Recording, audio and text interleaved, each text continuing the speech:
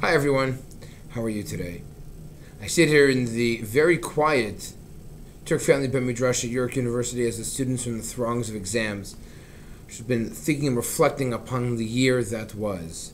And I just want to share with you an insight and a thought that pertains to the holiday of Pesach, specifically when we all gather with our families and our friends at the Seder next week. One thing that dawned on me was the idea of saying thank you. Thank you is such a difficult thing to do, so hard to really accomplish. And when we think about the famous song Dayenu, what does it really mean? What is it that we're really singing and praising God for? What is that we should be really thinking about in our terms of our own lives? Dayenu, the words are, if God would have taken us out of Egypt, and goes through 15 different stages, and a couple of stages are very strange. If God would have taken us out of Egypt, and in the process, brought us to the Yam Suf, brought us to the water, and He wouldn't have split the sea, Dayenu would have been enough. Really? Is that really true? Wouldn't have been enough? What are you talking about? We would have drowned if God wouldn't have split the sea. The enemies were right behind us. They were chasing us. They were at our backs. They were going to drive us into that sea. Had that sea not split in half, what does it mean Dayenu that would have been enough? And similarly, later on in the passage it says, if God would have taken us to Har Sinai and given us the Torah, Dayenu would have been enough. Enough. It would have been enough. Dayenu. But is that really true? It would have been enough, to go to Har Sinai and not get the Torah? Almost appears a waste of time. Jewish people weren't going to receive the Torah, the book that changed the world forever. You mean to tell me it really would have been enough? It's a fallacy.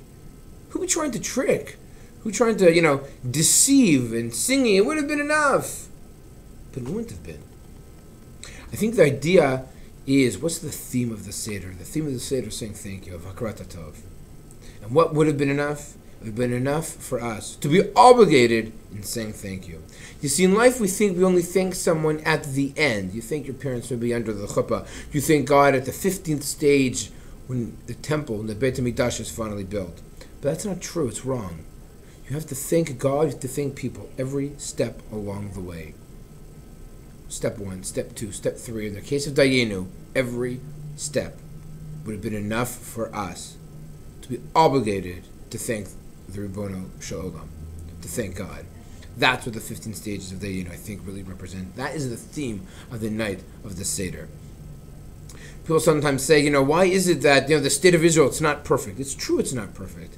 But we are still obligated to thank God, even for something which isn't perfect. That's the message of Dayenu. That is the message of life. And so I want to say thank you to everyone. It is definitely not the end. It's just the end of a process, the end of the stage, the end of this official school year. But there's so much more still to come. We have the spring, we have the summer, we're going to roll it in next year as well. I want to say thank you to the students, I want to thank you to the parents, the community members.